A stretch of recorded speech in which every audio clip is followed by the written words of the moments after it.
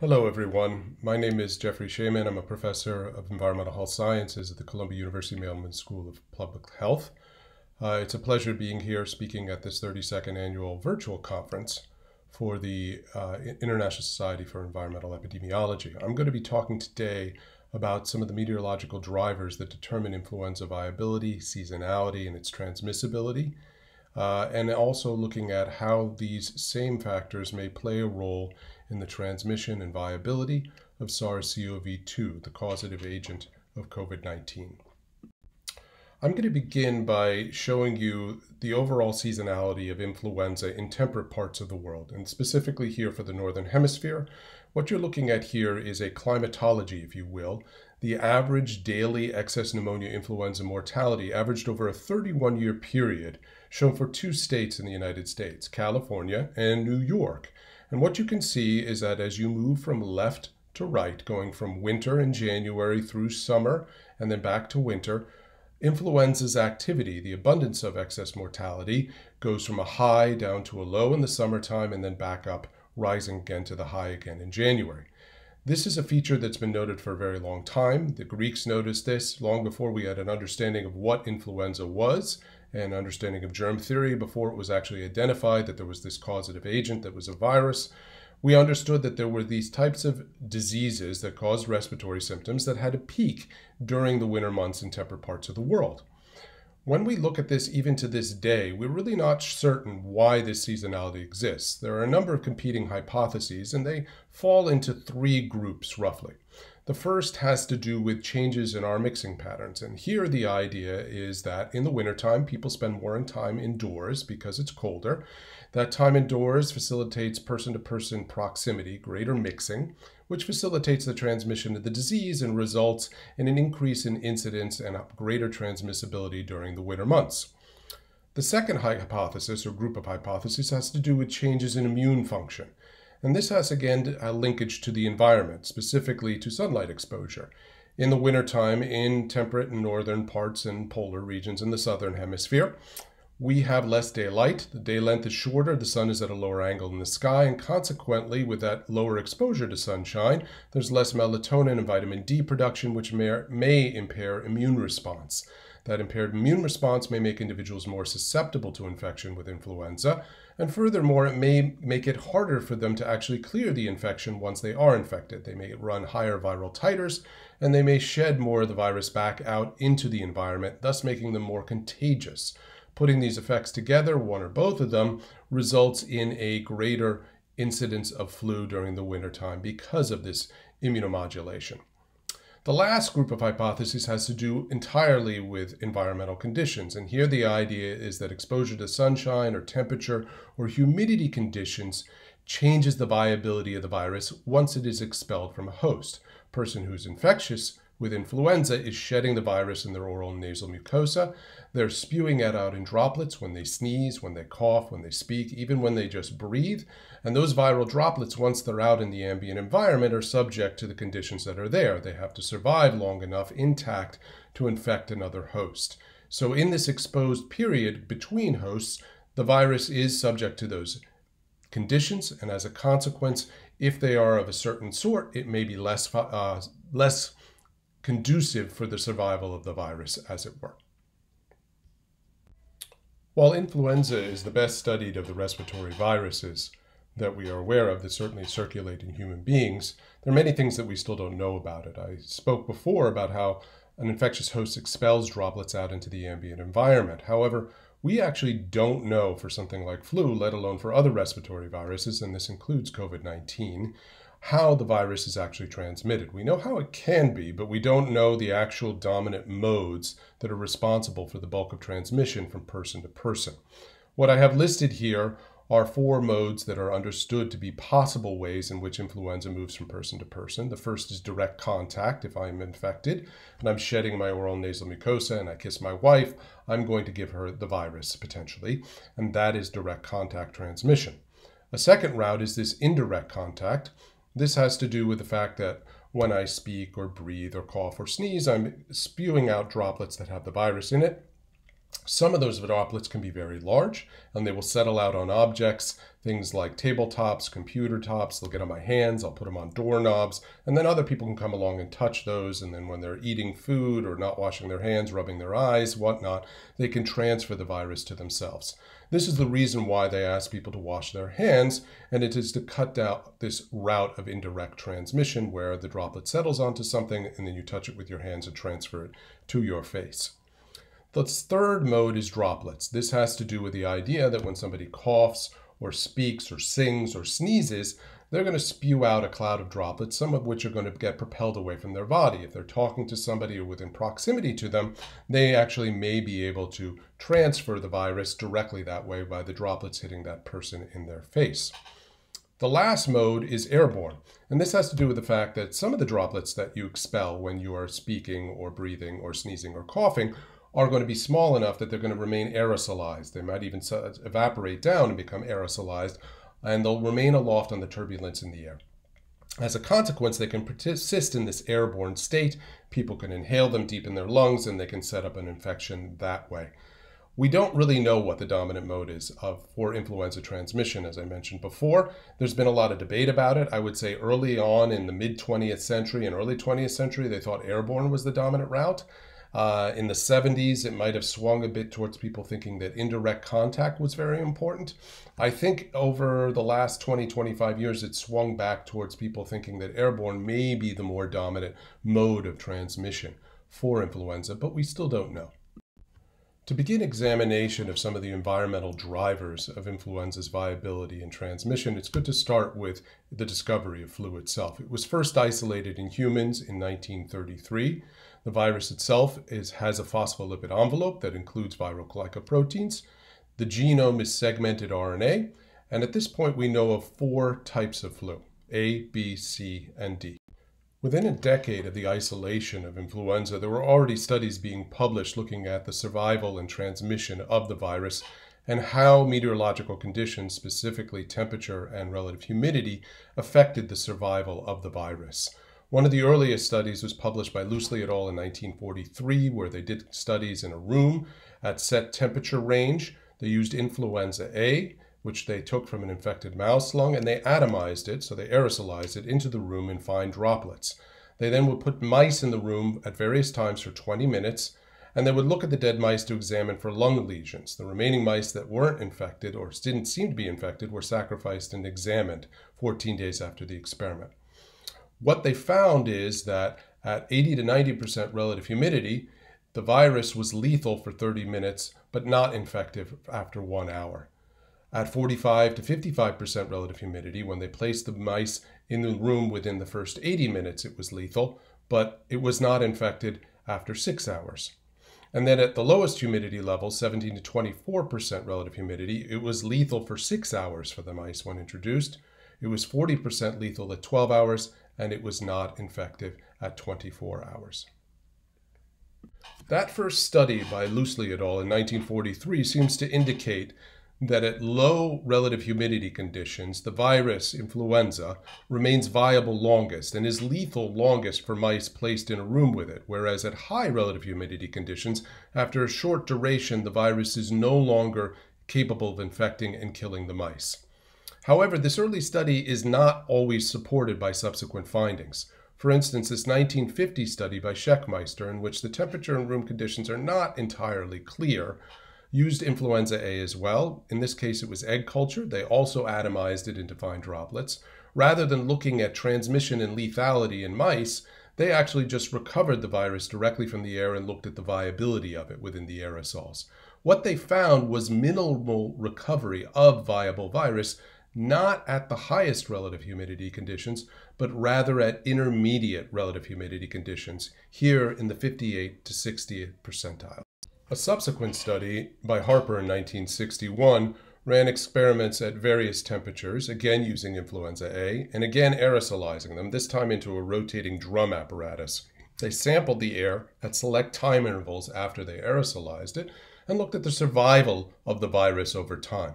What they found in this study was increased survival at low relative humidity and low temperatures. A number of additional studies looking at the survival and viability of influenza virus were conducted during the 1940s through the 1970s. Overall, these studies show two different sets of findings. There's a group that shows that influenza survival and infectivity is maximal at low relative humidity, but there's also another that's more like the Scheckmeister study that shows that it's actually maximal both at low and high relative humidity. The discrepancies between these findings could be results of methodological approaches, the virus strain used, the culture medium used. It's difficult to disentangle. I'm going to fast forward to a more recent study that was conducted by a group of virologists at Mount Sinai in New York City. They had determined that the guinea pig, the actual animal, the guinea pig, was a very effective model for studying human influenza. And they conducted a chamber experiment in the laboratory in which they took 8 guinea pigs and they infected 4 of them with influenza, and the other 4 would be exposed. They would put them in chamber, such as what you're seeing there, with 4 levels, and each guinea pig is in its own cage, and on each level, they would have 1 infected and 1 exposed guinea pig. There was a slight airflow going from the infected towards the exposed, and they were left inside this chamber for 72 hours. A number of outcomes were explored. Among them, how many of the guinea pigs that were exposed, 0, 1, 2, 3, or 4, came down with influenza after 72 hours. Now, they repeated this experiment with this chamber 20 times using different temperature and relative humidity conditions. And what they found were some marginally statistically significant effects in which colder temperatures and lower relative humidity conditions favored the transmission of influenza to guinea pigs in this chamber. My own background is in atmospheric science and climate, and when I read this paper, I was a little puzzled why they were varying both temperature and relative humidity inside their chambers. Relative humidity can be a very meaningful variable biologically. It's the thing that we hear about the most when we're given humidity on the weather report. However, it's not well constrained if temperature is being adjusted, and it doesn't give a measure of the actual amount of water vapor in the air. And to illustrate this, this plot on the right shows you 100% relative humidity and 50% relative humidity. These are the lines, and what you can see is that as the temperature rises, as it moves from left to right, and there's a temperature in degrees Celsius, the vapor pressure, which is a pressure-based measure of the amount of water vapor in the air, increases exponentially.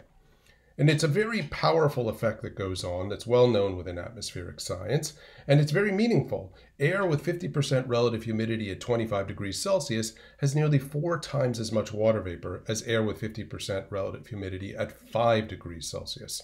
So my question when I read this is, why not actually look at a measure of absolute humidity rather than relative humidity? So we set about to answer this question. We used these equations that you see here, the Clausius-Clapeyron equation and the equation for relative humidity, to back out a measure of the vapor pressure, the pressure-based estimate of the amount of water vapor in the air inside those chambers.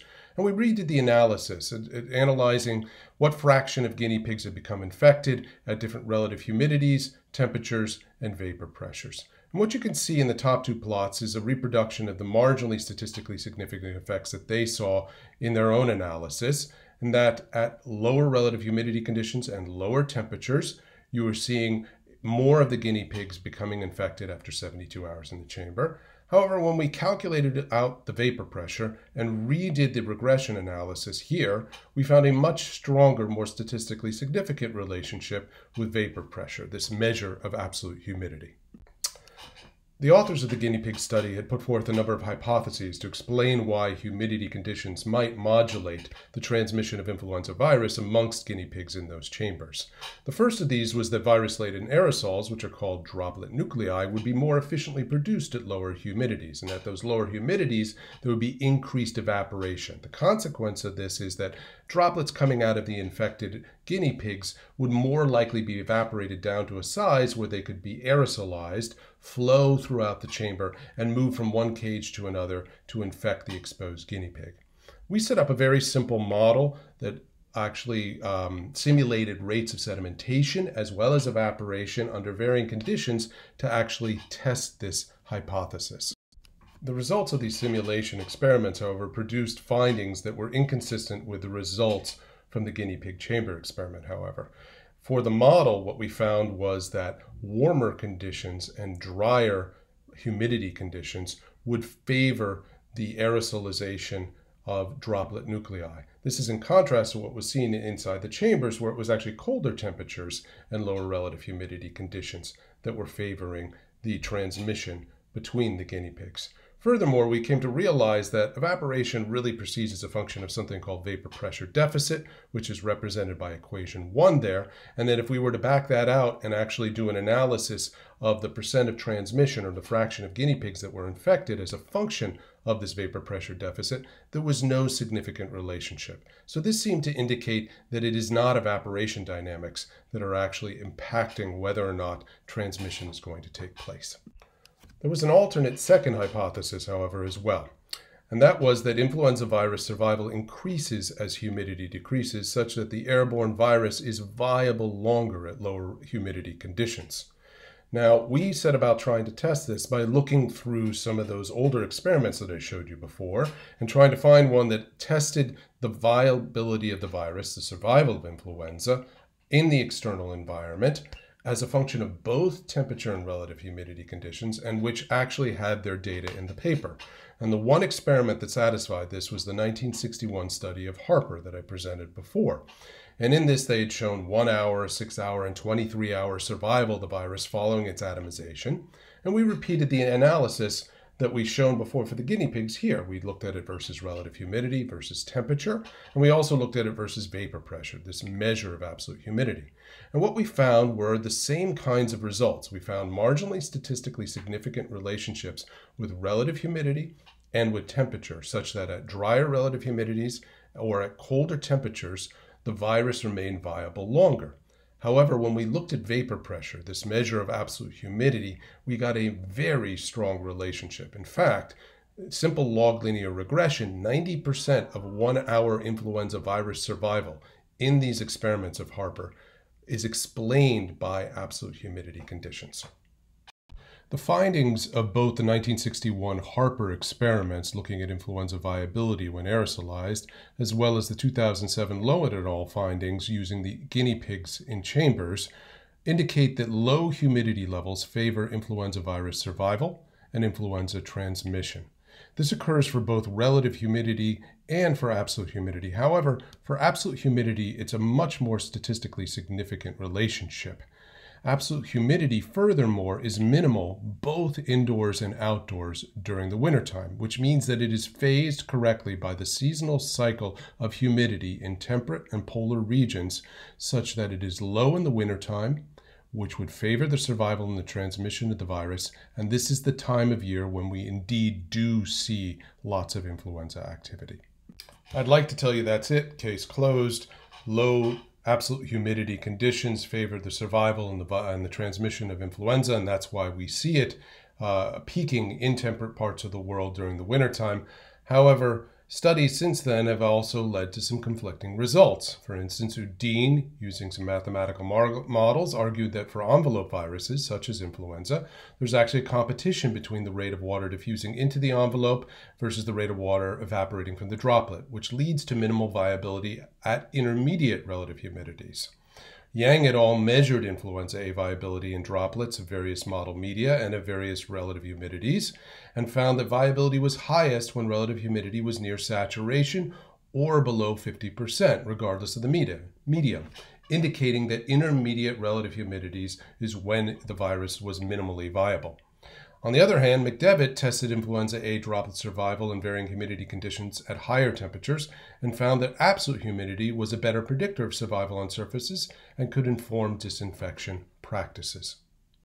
And then there's the more recent study of Cormith et al., which found that influenza A was insensitive to relative humidity when both in droplet and aerosolized, if in a solution that included extracellular material from human bronchial epithelial cells. Without that extracellular material, there was a sensitivity to relative humidity, but presumably when people are excreting droplets from their lungs, there would be some extracellular material from their bronchial epithelial. So this was a very confusing finding as well, to find a situation where there was actually no sensitivity to humidity conditions, in this case, relative humidity. So what we're left with is a bit of laboratory discord. The results from virus survival in animal model experiments are not wholly consistent. It's not clear if humidity is a modulator of influenza survival and transmissibility or just a clever proxy for some other modulator. It's not clear whether the viability of the influenza virus is lowest at intermediate or high relative humidity conditions. And it's not really clear whether relative humidity or absolute humidity conditions are more relevant. Further, it's not known what the underlying physical-chemical mechanism is that would underpin an association between ambient humidity conditions and the survival and transmissibility of influenza virus.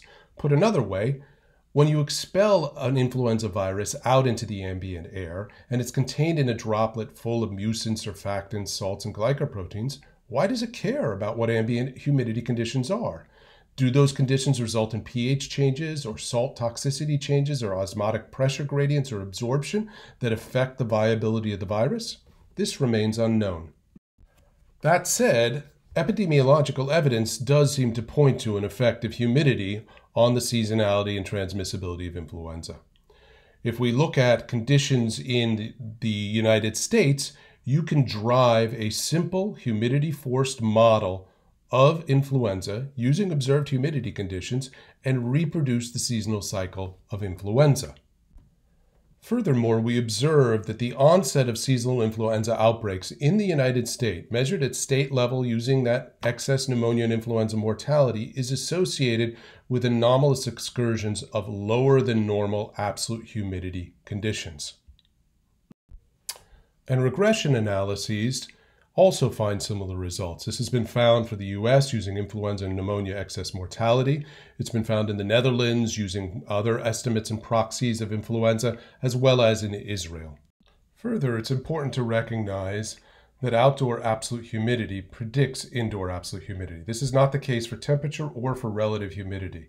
In fact, absolute humidity is strongly correlated indoors and outdoors on diurnal, synoptic, and seasonal timescales.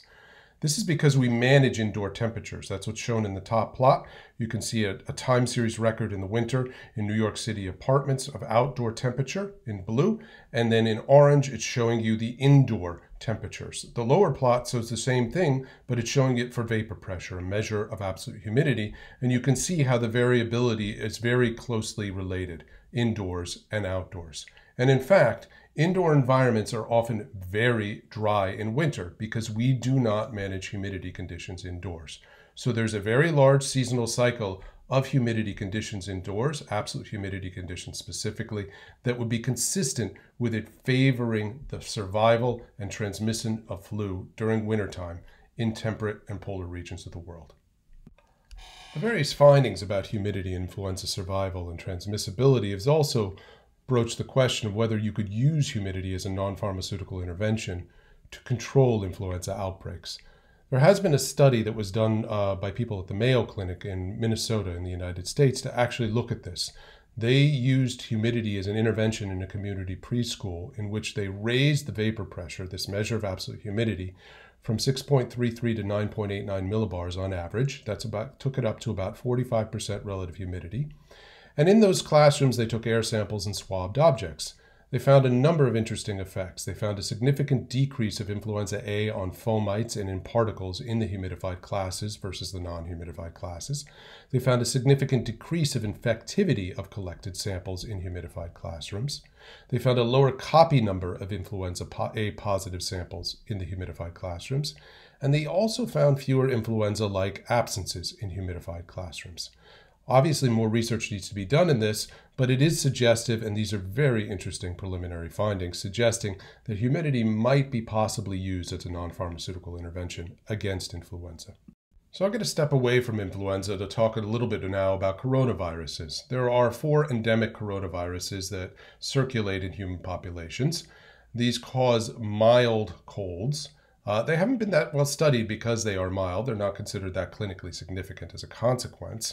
But what you're seeing here are some time series of positivity rates for nasopharyngeal swabs taken from people presenting with influenza-like illness in New York City over a 4+ year time period. And what you can see is that these viruses, Corona NL63, HKU1, OC43, and 229E, seem to possess a seasonal cycle that maximizes in winter. The black line shows you influenza's positivity rates for the same time, but what you can see is that coronaviruses are matching it fairly well. So this has led to the speculation that perhaps the coronaviruses are similarly sensitive to environmental conditions, as may be the case for flu. It may be humidity, but maybe something else, temperature, UV radiation. We don't quite know as of yet, but it's very intriguing that these endemic coronaviruses have this same seasonal signal. Now, with the emergence of the novel coronavirus that's causing the pandemic currently, SARS-CoV-2, there's obviously the concern about how to control it. And one of the interesting things that we really want to understand epidemiologically is whether that coronavirus has a similar seasonal cycle to the endemic coronaviruses.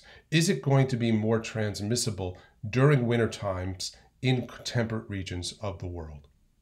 To date, there have been a few studies looking at the survival of SARS-CoV-2 and when exposed to different temperature, humidity, and sunlight conditions. Strangely, one of the first ones was shown on a placard on a poster at a press conference in May by President Trump of the United States. And these were supposedly done in a laboratory by the DoD, I believe. I haven't seen any publication on this further, but what it showed was that this virus, if these results are true, is very sensitive to sunlight and quickly degrades when exposed to it. That's not uncommon for a lot of respiratory viruses once they're expelled from a host. And it also that it had some sensitivities to temperature and relative humidity that are actually consistent with what we see for flu and might be consistent with absolute humidity being the dominant modulator of the viability of this virus. Some peer-reviewed studies have begun to emerge of late. This one shows how the virus decays at 20 degrees Celsius in aerosols when exposed to sunlight in two different medium. One is a medium that's a culture, the other is saliva. And in both that we can see that the higher the intensity of the simulated sunlight, the faster the virus breaks down. Another study by the same group showed that UV radiation also breaks down the virus, SARS-CoV-2, when it is on surfaces. And the same group, when looking at aerosolized SARS-CoV-2 at 20 degrees Celsius, found little evidence of modulation of its viability or decay as a result of relative humidity conditions. In addition, a number of epidemiological studies have been conducted looking at the effects of weather, pollution, and UV radiation on COVID-19 transmission dynamics. These are beginning to percolate through the peer review process. This just shows you one that's actually still in peer review, I imagine, because it's on medRxiv.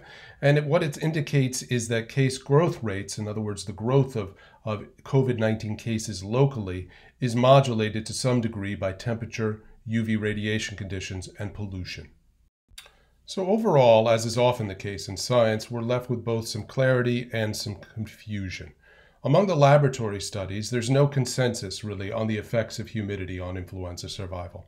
However, epidemiological data suggests a clearer effect, particularly in temperate regions and polar regions of the world, in which drier humidity conditions favor the transmissibility of the virus. We need to identify the mechanisms responsible, however. We need to understand why an influenza virus contained in a droplet expelled from a human host is actually affected by ambient atmospheric conditions in the first place. First reported humidity intervention studies, that one I showed you from the Mayo Clinic, shows that there may be some significant effects and that non-pharmaceutical interventions using humidity modulation may be a way of controlling seasonal influenza. Presently, we don't particularly manage humidity well indoors, however. When we look at what this means for endemic coronaviruses, we note that they exhibit the same seasonality as influenza. But whether SARS-CoV-2 is affected by ambient atmosphere conditions is not fully resolved. There is some preliminary evidence suggesting that there may be some modulation, but it is not enough to substantially reduce the viability of SARS-CoV-2 such that there isn't transmission in the summertime or in warmer conditions during this current early phase of the pandemic, when susceptibility to the pathogen is very high. So with that, I'd like to thank you for your attention and your time. It's been a pleasure to speak to you this way during this virtual conference of the ISEE. I'd like to acknowledge some of the collaborators who contributed to the portions of the work that I presented here that came out of my own lab and my own work. Thank you.